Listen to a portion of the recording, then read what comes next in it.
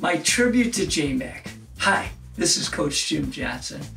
As some of you may know, because it's been on social media and spread somewhat around our country and even the world, my man J-Mac got in a pretty serious accident where he ran into a car on his bike, and he actually went to the hospital, and he had numerous injuries, including many broken ribs, a punctured lung, and a broken clavicle, and a fractured cheekbone.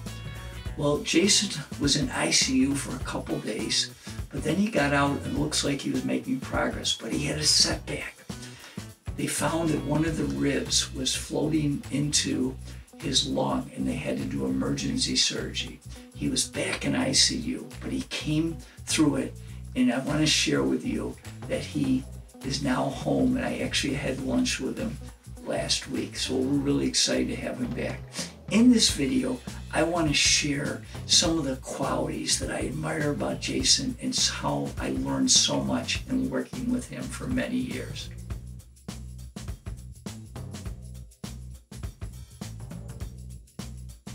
In this video, I felt it was necessary to do a tribute to J-Mac and tell you about some of his characteristics and give you some things that I learned from him over the years. Number one is perseverance. To me, Jason is the essence of the example of perseverance.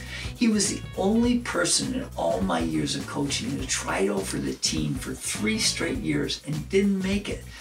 But in year 3, his senior year as the team manager, his perseverance and loyalty to the program led me to consider letting him suit up for a game. All his hard work and dedication allowed that magical night of February 15th, 2006 to happen. You want perseverance? Learn from J-Mac. He's got it. Number 2 is his servant's to others. He was a team guy first. Jason always seeks to help others first. Whether it's in coaching or everyday life, he always seeks to put others first. Even during his high school years as the basketball team manager, he would volunteer his time to host workout with players, even outside of normal practices. He was always giving more than receiving. This third characteristic is Jason cares. He cares deeply for the people around him.